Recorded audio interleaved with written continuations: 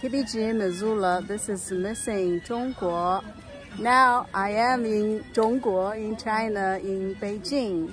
Actually, we're in the Temple of the Heaven, a place where the emperors sacrificed or did the ceremony to sacrifice, to worship the heaven and all.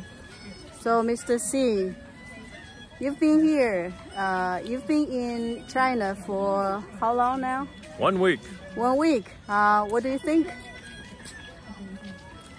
Well, for one thing, I'm grateful at the constant attention I receive from the Chinese people. They think that I'm Leonardo DiCaprio, and so I'm constantly being asked for autographs. Oh, nice. I am very curious about the scooter culture here. The scooters appear to have the right-of-way over everybody else on the street, even the bicycles, and definitely the pedestrians. Pedestrians are the lowest on the pecking order when you're in traffic. So if you come to China and you're walking in the street, be very careful because you could be hit by a bicycle, by a scooter, or even a bus. Oh no. Is that dangerous? Oh, I don't know. I don't care. I'm not going to go into someone else's country and tell them how to conduct their business. The food here is fantastic, and it's fantastically cheap. So Dr. Seng and I, for instance, can eat a meal at some places for about $4. Wow. A delicious full meal of healthy food.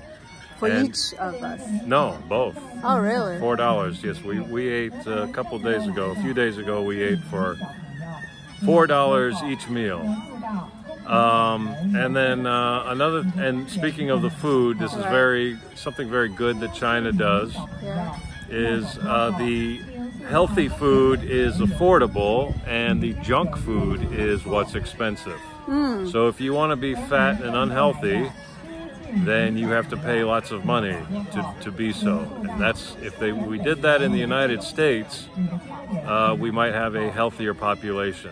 And if that offends people, that's too bad. It's just the truth. Well, another thing about China that I like is that nobody's worried about, nobody dodges the truth because they're afraid they're going to hurt somebody's feelings. Sometimes we need to face the truth even if it's unpleasant, right? And I enjoyed the bullet train. Oh, very nice. Can we talk about that one the next time? Okay, I'm sorry. We'll talk about that one next time. Yeah, because my arm is very sore holding this phone. Uh-oh, I don't want you to have a sore arm, Dr. Seng. Okay, thank you. So we'll talk later.